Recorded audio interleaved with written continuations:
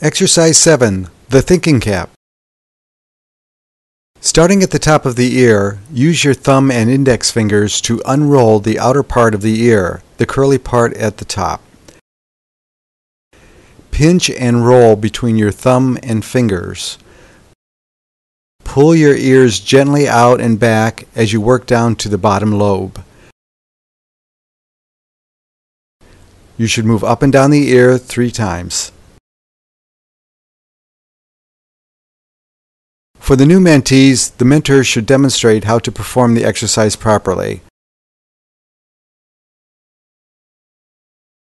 It may also be helpful to do the exercise for the mentee to give them an idea of how the exercise should feel when properly performed.